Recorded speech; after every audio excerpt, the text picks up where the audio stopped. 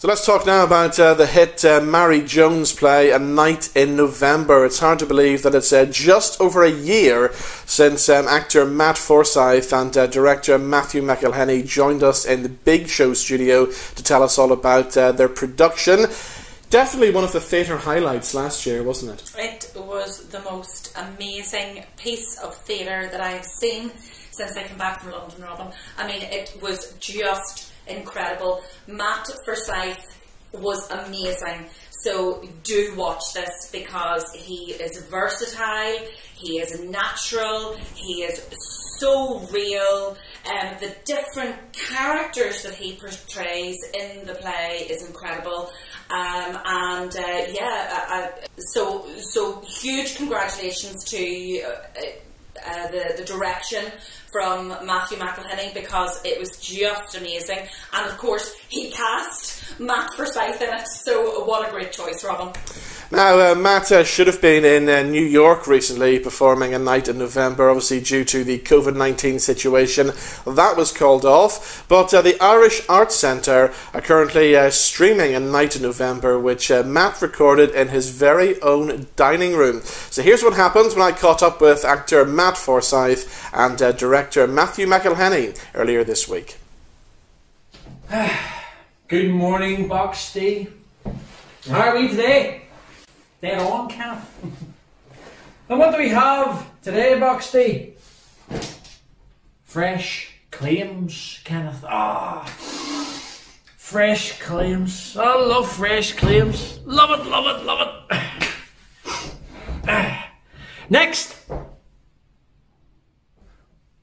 Yes, so if you just fill there and sign there.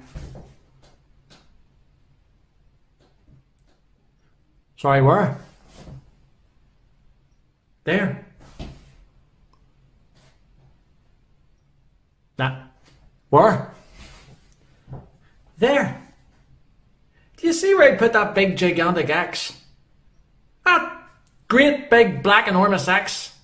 That great big hulk of an X, which I put there to make sure you say in the right place. There. Oh.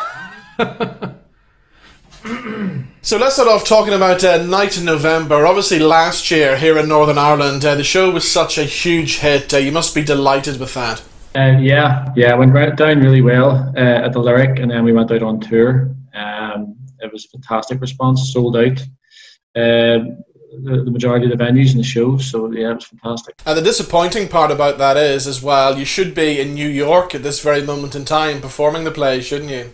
Yeah. I mean, it was gut wrenching because I've never been to America, let alone be on a stage. So I was really excited, looking forward to it, as you can expect. But you know, we're all in the same boat. There's a lot of people who are missing shows, so it's sad. But I'm hoping with the work we're doing with it online that we're still drumming up a bit of support, and the energy of the show still going, and it'll hopefully be seen again soon. So you've been streaming the show from your dining room, haven't you? All thanks to the Irish Arts Centre. Yes, I'm in the dining room now, and I've sort of had to strip it all back because the amount of equipment and props, and it's been pretty crazy to say the least. And with the 4-year-old Isla running about, it's been challenging. But funnily enough, it's went okay. It's actually went, I've got the majority of everything that I've recorded has been the first take. Wow. Which has been, fantastic, because I haven't done it for about 8 months. So it just shows you how it sticks in your head. And the Irish Arts Centre have been fantastic, and the response has been brilliant from over there too. And I believe it's actually gone worldwide. There's people in Japan tuning in. Yeah, all over the world. Mary texted me after the first show the next day, and she was rhyming off all these countries that had been to. I think there was a few people translating it as it was going on live. So it's just crazy to think that, but that's that's the power of Night November and other shows of Mary's, like Stones in His Pockets. It's so transferable. And it'd be good to think there's people in Japan and places like that now picking up little bits of Belfast phrases and stuff. Yeah, I'd be interested to see how they translate that. And it's sort of in the back of my head when I'm doing it, to sort of slow down a bit and try to be a bit clearer on certain phrases that normally our local public could pick up on quite easily. So yeah, I would be interested to see how the translators are doing. So one of the things I would love to know, how difficult was it to learn the script? Because there's a lot of words in it. Yeah, well, initially, yes, I'm not too bad learning lines, learning. I'm pretty good at it. But the thing with this is, you're just by yourself, so you have no one to bounce off. You're not waiting on a response. You're just there by yourself. So it did take a lot more time than I had expected, and we only had initially 3 weeks to learn. What was really a 2-hour play, an hour and 50. So yeah, it was challenging, especially, as I say, at the time we one roundabout, and trying to get the words in was interesting, but we got there in the end. And now it's probably never going to leave my head ever again. I said nothing because there are thousands of Deborahs married to thousands of Kenneths, and I hadn't the balls to be the Kenneth who took on the Deborah. And how could I blame her? How could I when I didn't even know what to believe myself anymore? I only knew something was happening to me, but I didn't know how to face it. I mean, how can I look back at my whole life in one night? It's impossible. So I decided to have a glass of wine with my wife and forget about that awful night in November.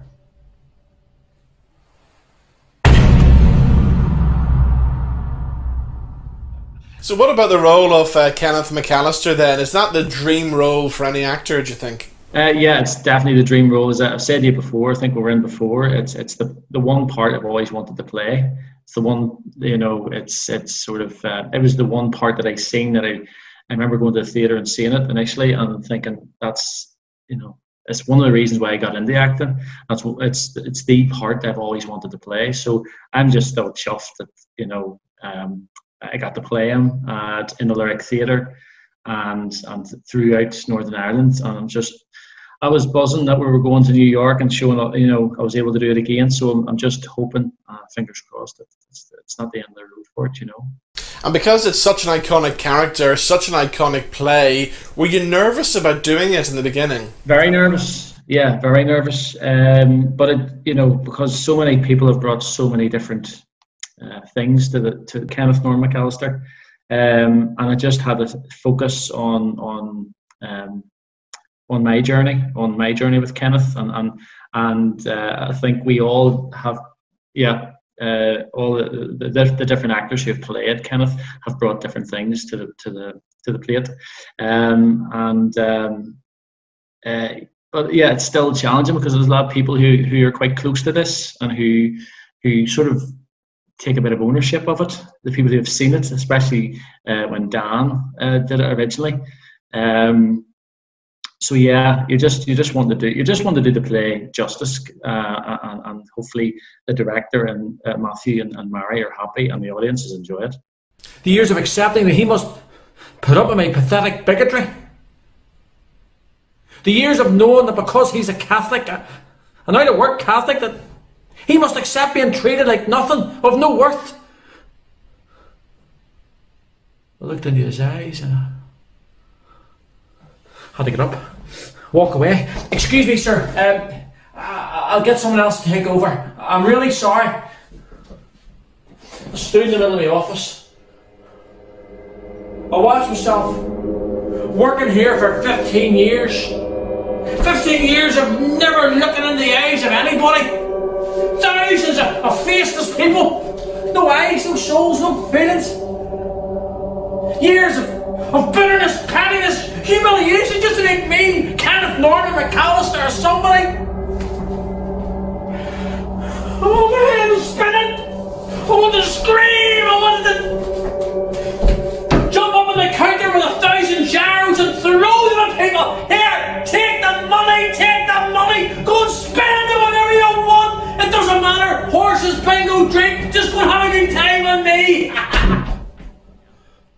So apart from jumping around your living room doing A Night in November, what else has lockdown been like for you? I've been doing loads of others. Because Michelle, my wife, who she's still working, she works for the Ulster Orchestra, so she's still working. So I'm doing a lot of the homeschooling, which is interesting because you're having to be, the playmate, you're having to be the teacher, and you're having to be the parent. So my head's all over the place. And in and around all that, I've been making wacky videos, mostly taking the mick out of my wife on Facebook.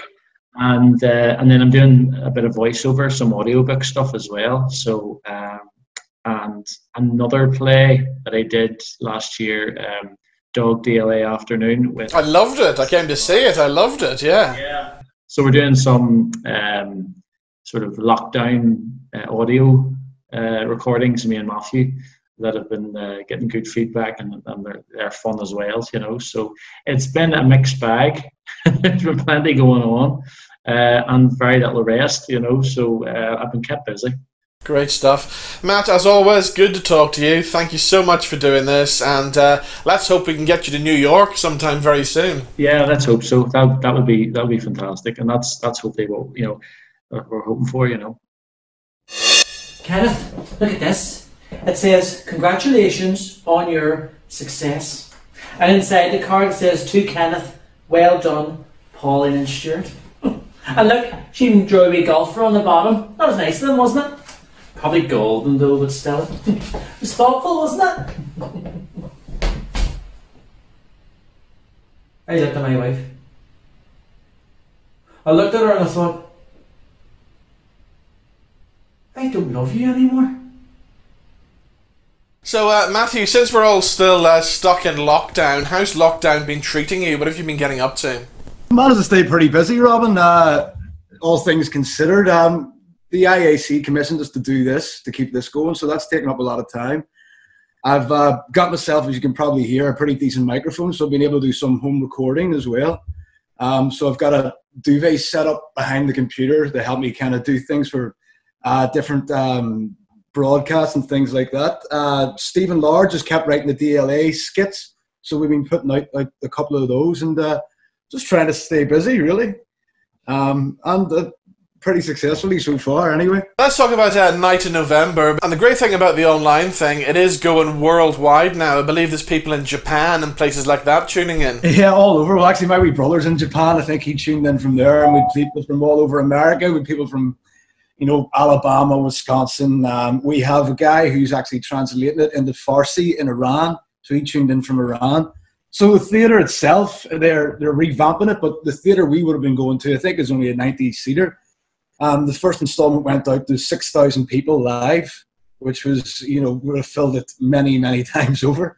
So that was great. So you must as well be delighted with how the play went in Northern Ireland last year with the lyric and on tour as well. Yeah, I was over the moon. Yeah, it was. I had quite high expectations for it, but we knew it was going to be a challenge because it's a controversial play, and bringing it back anytime, it always has to be done sensitively, and you need to find an actor who can deliver it. And we find that in Matt. And it was the response it got here was phenomenal. It was great. People thought it was very apt as well, and they didn't feel it was dated in any way, and that actually was because the themes in it are kind of universal. So yeah, it was a great response in Belfast and the lyric, and then when it went out further afield, people really seemed to just love it, which is great.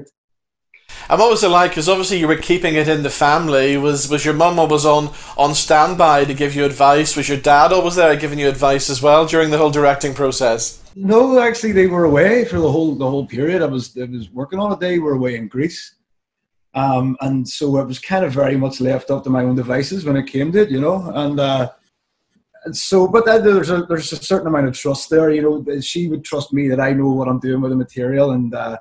So yeah, it was very much a case of put your own mark on it, and they were away for the whole rehearsal periods. They were away for the opening as well. They came back a couple of days after it opened in the lyric, and they came on the Sunday matinee. We all went to see it, and then they loved it. We were all up singing Sweet Caroline at the end, and went back and had a barbecue and got drunk, and that was great. So they really enjoyed it. Yeah.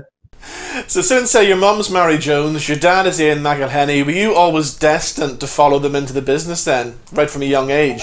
Yeah, well, I always felt there was a very strong kind of pull from that world. I did try to go another direction for a while. I went to university, I did geology in Edinburgh. I went off and did a snowboard instructing course. I tried a lot of different things, but I kept finding myself being pulled back into it. I mean, I guess it's one of those things that's kind of in you. So I mean, I love performing on stage, and directing has been great as well. I mean, they're both very different, but I love that whole side of it as well. So I think it was always being pulled back to that place. Yeah. And it's obviously tough for actors out there, but you seem to constantly be in work, no matter being directing, acting. There always seems to be something happening for you. Yes, I guess I'm fortunate in many ways. I mean, if it hadn't been for the Irish Arts Centre to go ahead and commission this, then I would be in the same boat as as a lot of others. But what is great about being given this opportunity is that actually it's been a learning curve for me, because I've had to edit everything myself, so all the footage. So I've become a video editor now. I've been sitting getting square eyes looking at the screen. So yeah, it's been a challenge, but I mean, it's new territory for me as well. Well, Matthew, thank you for joining us, and it's great to see that A Night in November is getting a worldwide audience now. Something good has come out of the whole COVID-19 situation. Yeah, no, it has. It's been very fortunate for us, and we're glad to get it out there to a worldwide audience now, which is fantastic. I've driven from Jerry's to East Belfast, the street where I lived with my mother and father until they could escape the smell of poverty and people like themselves, striving for the day when they could move to a place and close their door on it all, saving for the day when they could buy Venetian blinds so no one could look in their lives ever again. Oh aye, they could judge their old neighbours from behind the Venetians. They could judge Jerry and his kind from the secrecy of the blind. Bikes and scooters strewn over the lawn meant slovenliness. Piles and piles of jumbled up books meant no pride or dignity in their lives. A wife that said cook your own tea meant no self-respect. And I believed it. And there you go, that was Matt in his own dining room playing all those characters, and I felt it even more personal, Robin. I just thought it was absolutely incredible, so do watch it if you get a chance. Yep, check it out on the Irish Arts Centre website.